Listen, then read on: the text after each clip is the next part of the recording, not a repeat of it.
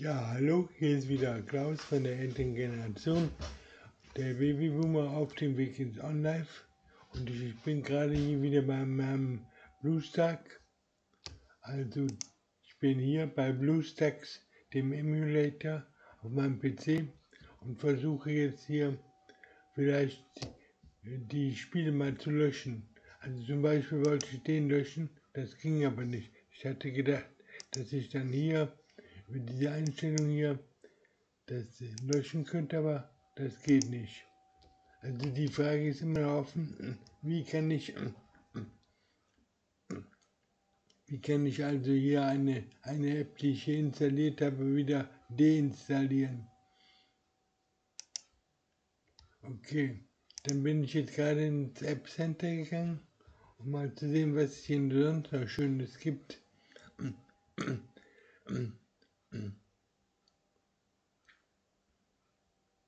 Ja, was soll man denn mal hier ausprobieren? Reit haben wir schon. Was ist das hier? Saya.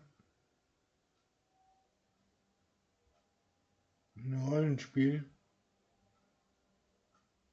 Das ist ein Actionspiel.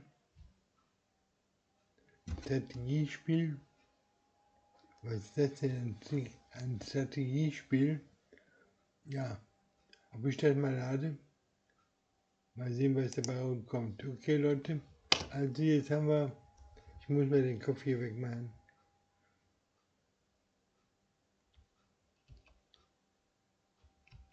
So, jetzt haben wir den Kopf da unten. Also das heißt hier Rise of Kingdoms, The Lost Crusade, oder wie?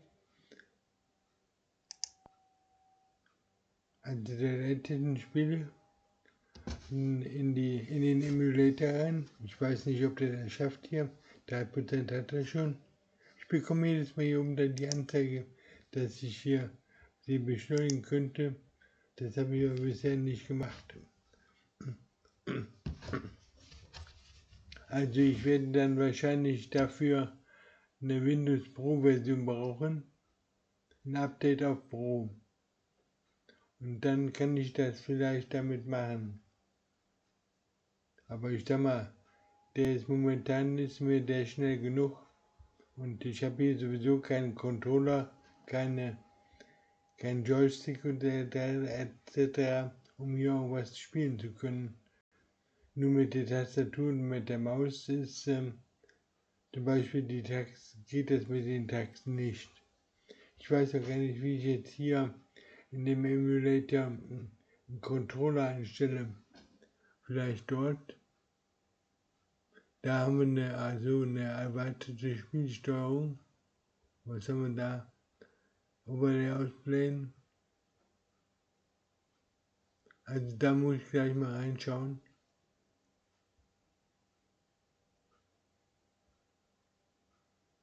Makrorekorder kann man was aufzeichnen wahrscheinlich.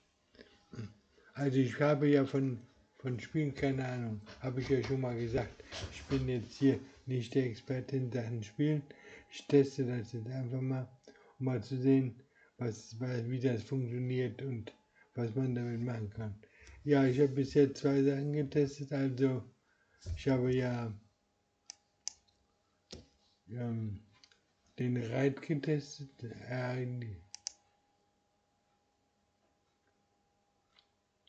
und dann habe ich 95%, 97%, ja hurra, wir kommen zum Ende. Und das funktionierte so in der Comic-Art, dass ich also nur mit dem Mauszeiger irgendwo draufdrücken brauchte.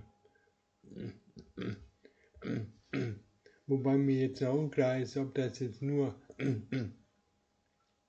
hier in der Testversion ist, in der Test-App, oder ob das auch in der realen App da ist, wenn man die kauft.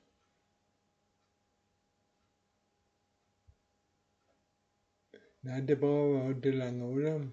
Das generell so, weiß ich nicht, beim Starten, wenn der wieder 10.000 Bilder reinlädt und viele Effekte. Ja, ich weiß gar nicht, ob meine Grafikkarte das schafft, da tut sich was. Ein Logo ist schon mal da. Ah, jetzt geht's los. Ich drücke mal hier auf Öffnen. Ah.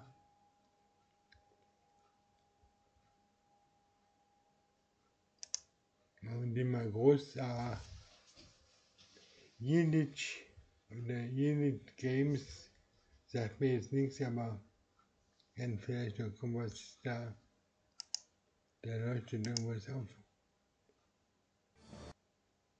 Und da sind wir also.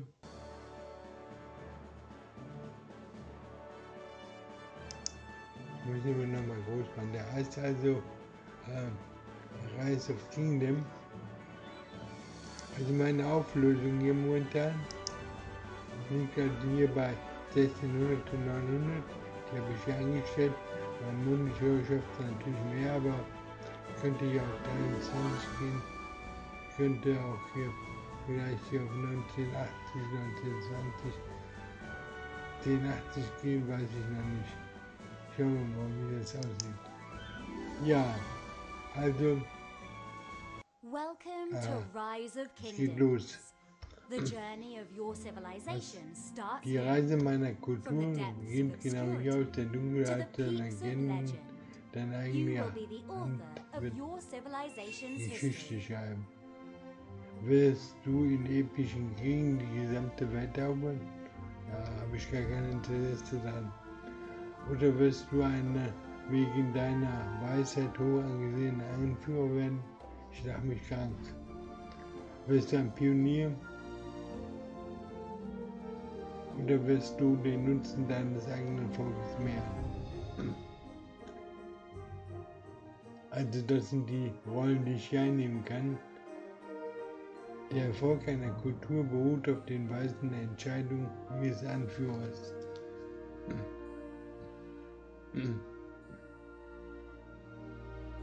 Ja, ich werde also eine Kultur wählen. Also hier unten haben wir Deutschland, Britannien, Frankreich, Spanien, China.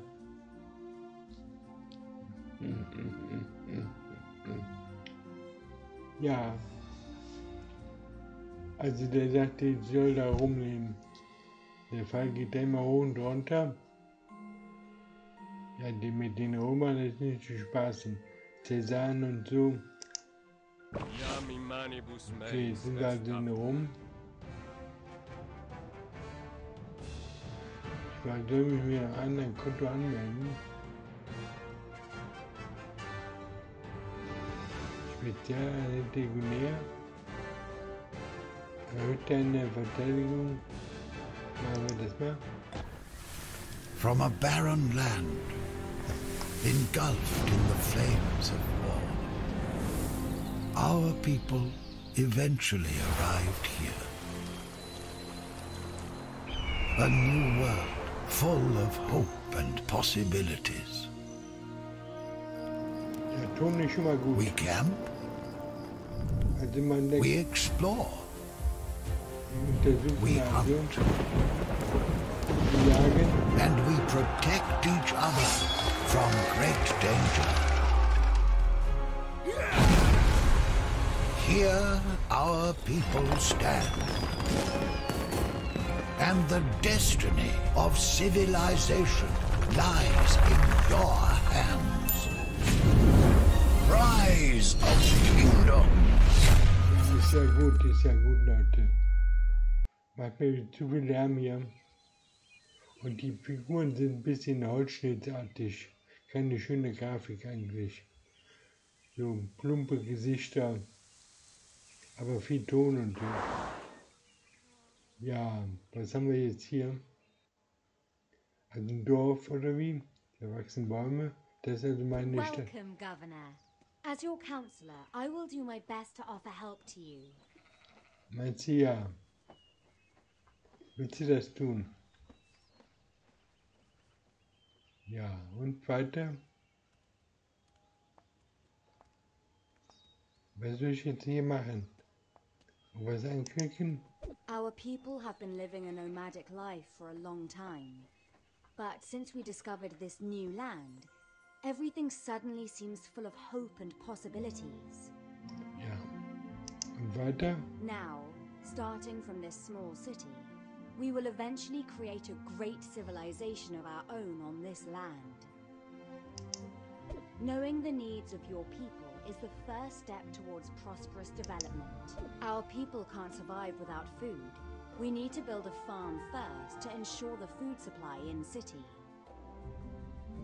Ja. Also bauen wir einen Bauernhof. Ja.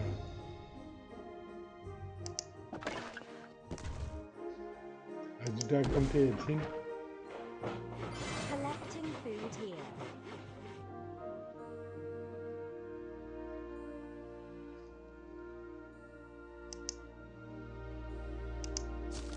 Reliable food supply is the guarantee of citizens' daily life and the key to our future development.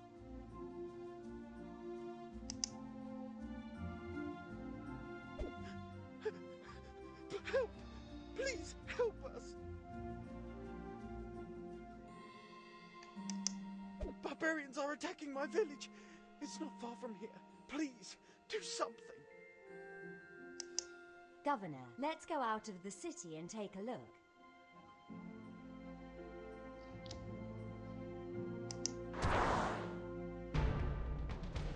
This village looks vulnerable. Let's take all the food and burn this place.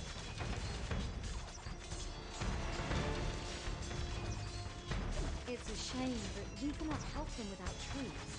The only thing we can do for now is harbor their refugees. That was even easier than I imagined. Let's move. Another village is not far away. It's dangerous here. Let's return to the city.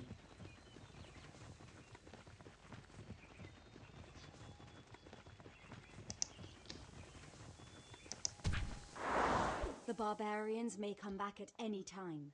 We urgently need to train our own troops.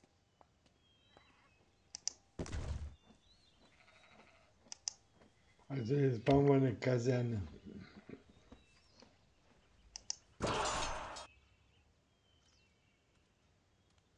Und so weiter und so weiter. Well done. Next, we need to upgrade the wall to reinforce the city defenses. Also die Maschine sagt mir ja, wo ich draufklicken soll und wo nicht. Heißt das, dass ich nachher im Spiel da mehr Freiheiten habe, dass ich Wahlentscheidungen treffen kann, oder wie soll das jetzt hier funktionieren?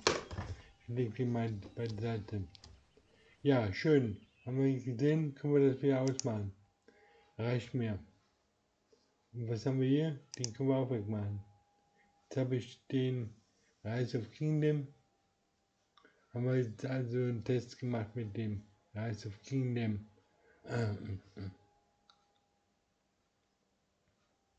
Jetzt wollte ich noch hier mal nachschauen. Ach, der geht gar nicht. Ich wollte jetzt gerade sehen, wie man das hier steuern kann, aber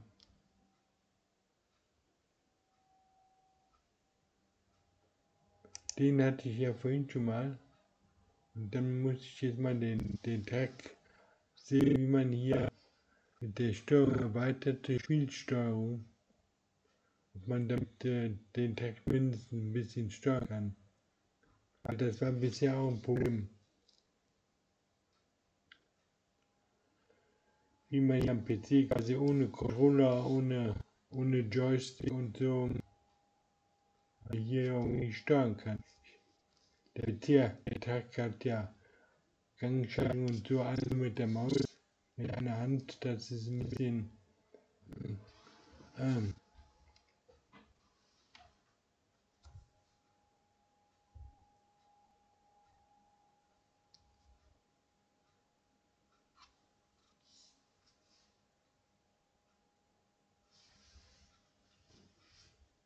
was ist das hier? Tasten-Overlay, Mauszeiger.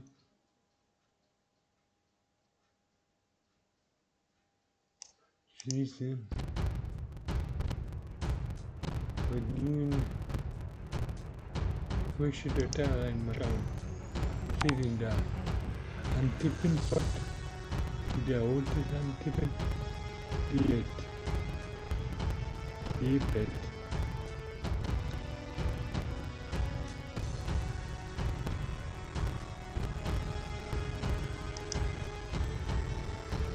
So, da kann das also als weh.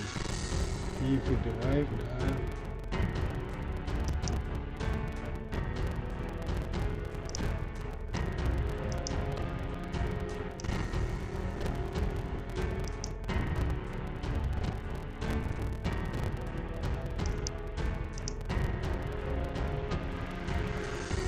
Ja, das heißt nicht. Möchtest du die Wände löschen?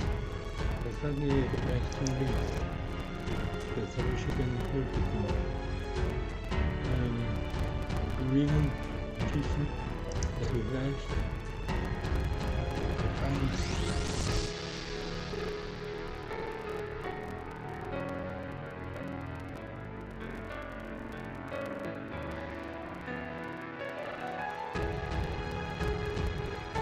Also dann kann ich das ja.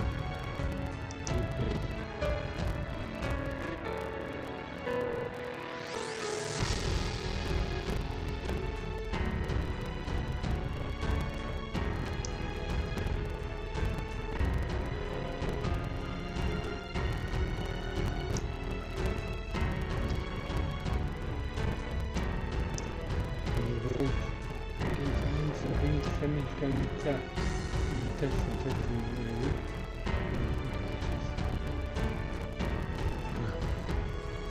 Und wenn ich jetzt ein Pad habe, ich habe einen Controller für Android habe ich,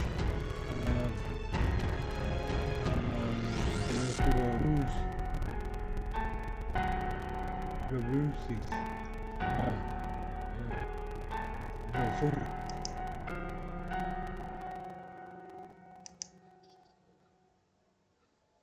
Ja, und wie geht die Speise wieder weg hier?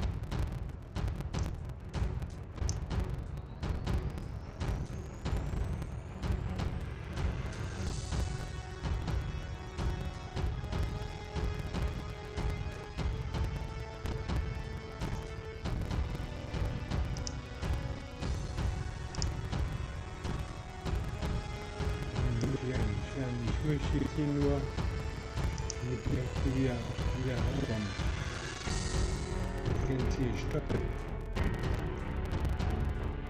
So nicht versehen werden.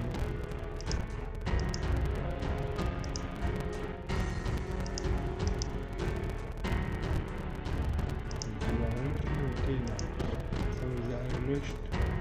Jetzt hier.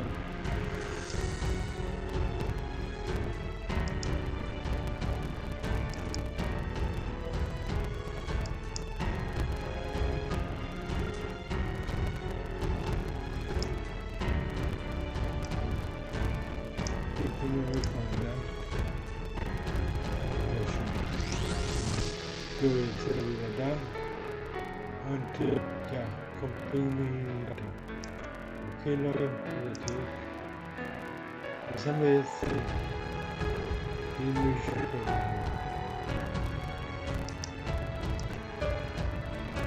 Wenn ich die oben lösche, dann wird er nicht sein.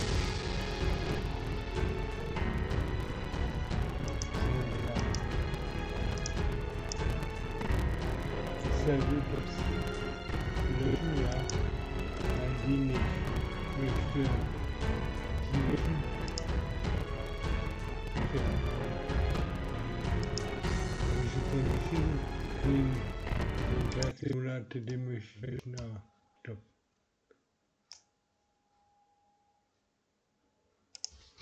Jetzt löscht er das wieder von vorne. Das war aber jetzt verkehrt. Ja, ich bin der große Experte hier.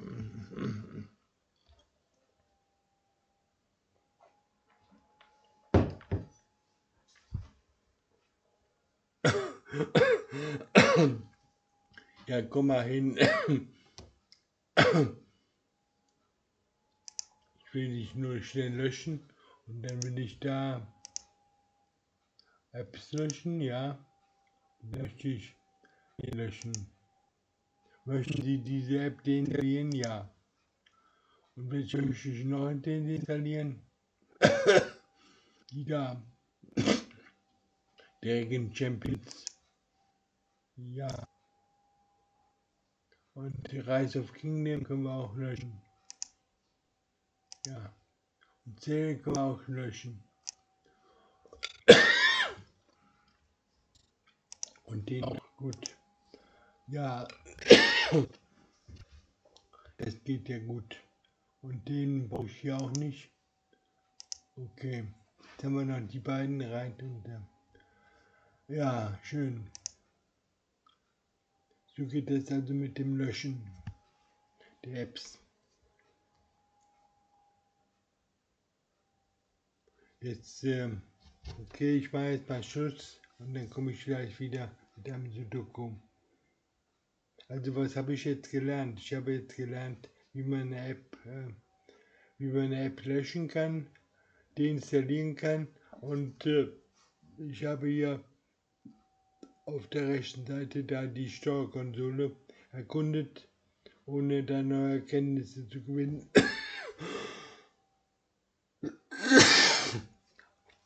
Ja, okay, das war's jetzt mal.